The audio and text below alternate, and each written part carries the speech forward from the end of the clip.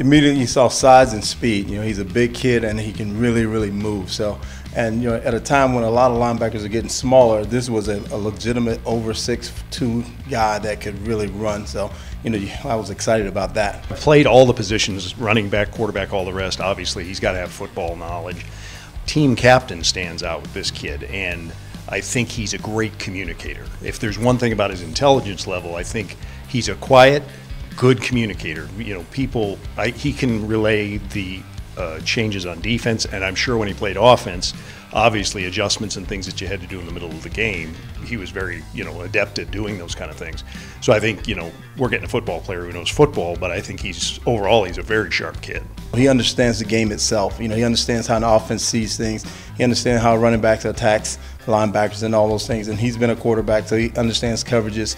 Now you bring all that to defense, and once, you know, he's had a few more reps, man, you know, boy, he's going to be able to kind of figure some things out and get ahead of plays and anticipate things that, you know, even sometimes coaching can't give to him because he just had the experience.